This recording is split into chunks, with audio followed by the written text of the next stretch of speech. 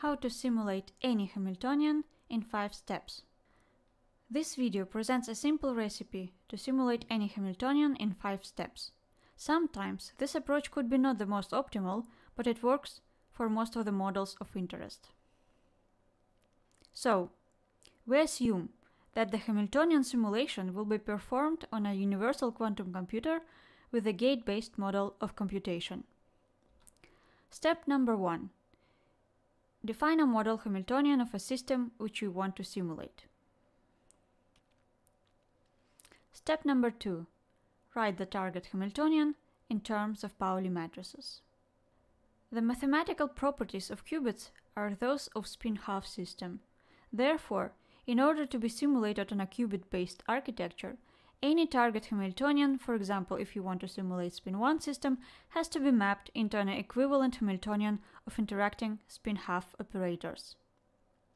Efficient mappings are known for a large variety of cases, ranging from spin more than half to fermionic and fermionic bosonic systems. Then, since any Hamiltonian is a matrix, it can be decomposed into a linear combination of products of Pauli operators.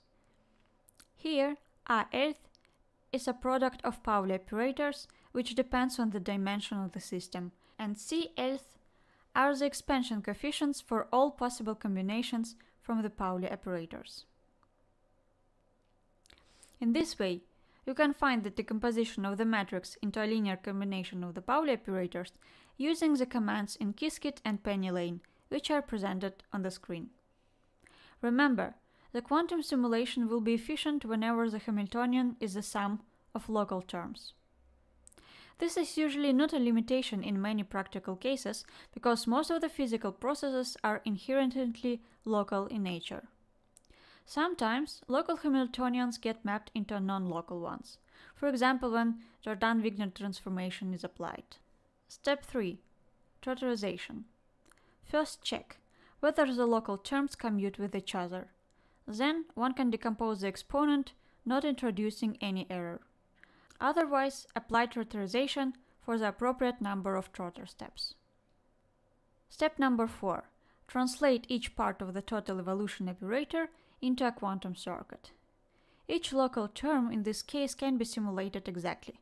You can learn more about this in the corresponding video. Step 5 is optional.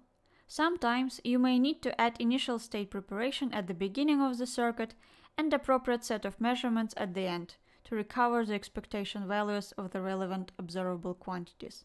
To learn the subroutine which allows to measure any arbitrary expectation value, please watch the video about the Hadamard test.